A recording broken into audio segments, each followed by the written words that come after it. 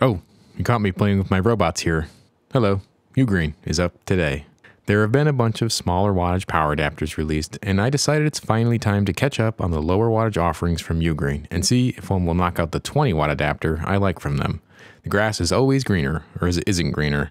I guess it depends on who you ask. I can never tell. It all just looks like grass to me. Okay, fun aside, in this video, I will be testing each of the power adapters against the claims to see how each one stacks up. I hope the robots move or articulate or something neat and fun. They don't. Oh, they don't even plug in form. I think we're done here. See you in the next one. Novelty aside, I'll be putting them through the normal testing paces with the others. I don't know if they've done something amazing here or if it's a cash grab. You will find out that and more later on. In this series, I try to answer the question, which power adapter do I want to get? The videos are detailed, so ask questions if you don't understand something. The performance is measured, and in this case, I'm only comparing them to themselves, since there are so many.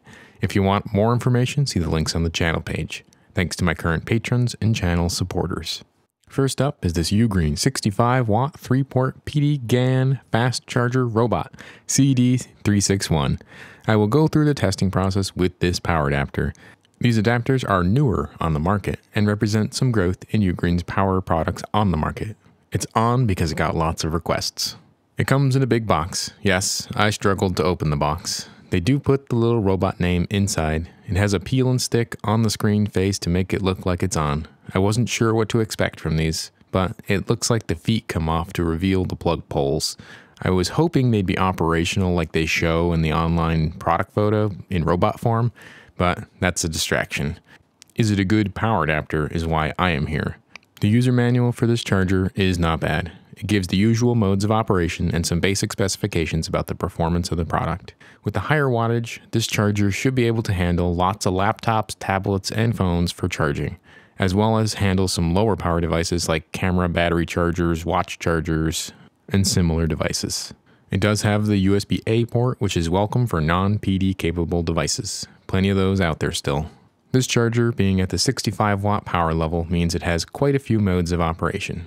The adapter has fixed output voltages of 5, 9, 12, 15, and 20 volt power delivery or PD modes, limited to about 3 amps or so.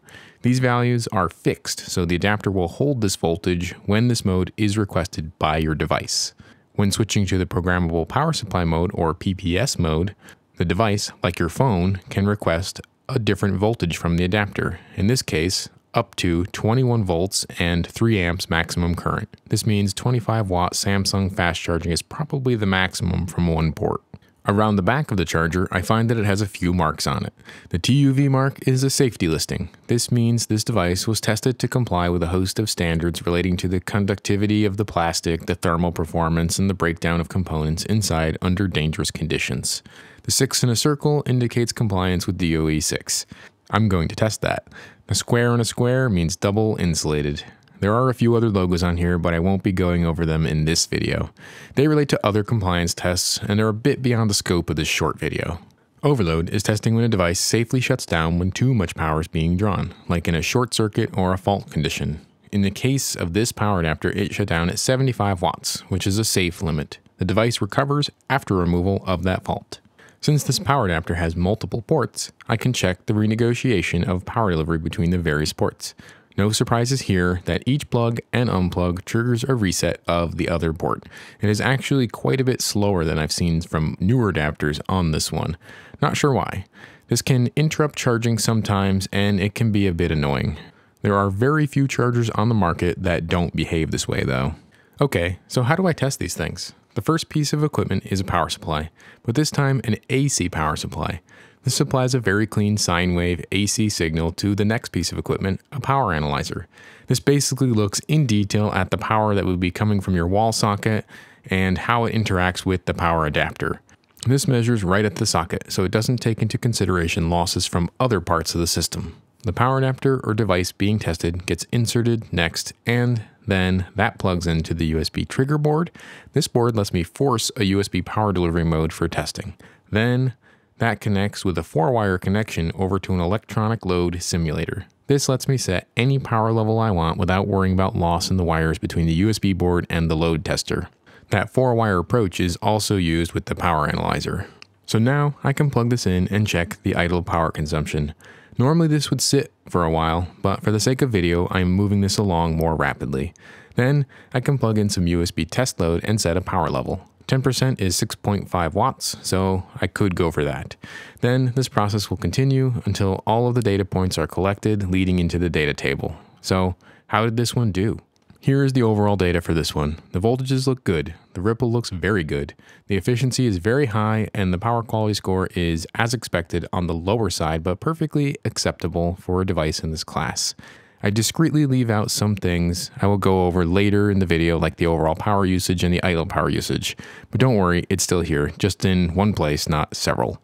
This adapter did not meet the DOE 6 requirements. For the advanced users, here is a screen capture of the data with this adapter at full load. So I've picked and chosen pieces of the information for presentation. There's a lot more to it than meets the eye. Next is the Ugreen GAN 65 watt fast travel charger with a UK, North America, and Euro plug, CD296. The unique thing about this charger is the interchangeable plugs. These do look proprietary, but they hold well at least. Here is the data for this power adapter. The charger is very similar to the robot GAN, but it does meet the DOE 6 efficiency requirements. In the green corner is this Ugreen fast charger 65 watt CD275. This adapter is in a white case, but it is still a 65 watt sheep. Here is the test data for this power adapter. This charger is very similar to the robot GAN, and it doesn't meet the DOE 6 efficiency requirements because of the efficiency. In the other green corner is this Ugreen 30 watt USB-C PD GAN fast charger CD359, the other robot. This charger is still growing up and hasn't quite made enough oil changes to be a 65 watt power adapter. Here is the test data for this power adapter. The charger is a little lower wattage, but it still doesn't look bad for this watt class. This one does meet the DOE 6 efficiency requirements. Damn, we got too many green corners. The Ugreen Nexode Mini 30 watt charger CD319 is up next. This tiny power adapter packs a lot into a tiny case, covering almost all the modes of operation, but just at lower current levels. Here is the test data for this power adapter. This charger has a little more noise on the DC output, but it does meet the DOE 6 efficiency requirements. Next is the Ugreen USB-C Smart Charger 40 watt CD243. This charger is really a dual 20 watt charger in one case, so it doesn't have a lot of modes of operation. Here is the test data for this power adapter. The charger also doesn't meet the DOE 6 efficiency requirements, and in this case it's also for the lower efficiency. Last is this Ugreen Nexode Mini 20 watt charger CD316. This power adapter has less modes again since it is only a 20 watt adapter, but still not bad. Also, it is tiny. Compared with the non-Nexode 20 watt, I still prefer the old one. Here is the test data for this power adapter. The ripple voltage was higher. It seems these subcompact chargers don't do amazing here. It does, however, meet the Department of Energy 6 requirements. Time to compare the data, in this case only to themselves, since I have 20 to 65 watt chargers within this video and quite a few of them. When comparing the idle data across this lineup, the lower wattage ones have better idle power usage, but probably not a surprise to anyone. The larger ones have better filtering though, so cleaner power usage at idle, but a measurably higher number of watts. On the idle graph, the lower wattage chargers all cluster up. These are very small amounts of energy, even if plugged in all the time, so not bad. The 65 watt chargers are a little more power consumption heavy. These are really about aggregate, not individual users. One doesn't matter at all, but a billion of 0.05 versus 0.22 becomes an issue. When comparing the overall data from these adapters, they're all the same. They are basically the same type of power supply and the basic same construction inside, so no surprises here. The performance is basically the same in every case. On the average power consumption graph, the power moves around because these have different watt values. The Robot 65 watt adapter is actually the most efficient of the bunch, but this is a tiny difference. Again, these are really all the same. I did not compare them with others. Let's talk about value and a few other things. These robots represent relatively poor value, so you are being ripped off. Is that a surprise? They're novelty items. At least the performance isn't worse. I like that Ugreen tried to do something unique, but I would have preferred if they were able to be robots and plug in fold-out plugs in the back or something. On desk and actually functional as a charger would be a huge step up. The 30-watt Nexode single-port charger represents excellent value and all around is not a bad charger. It has a safety listing as well as low idle power consumption. This is rare, but this one gets a go for it from me. Finally, something not awful, thank goodness. It's cheap as chips, and yeah, some of them are going to break. It's a bargain product.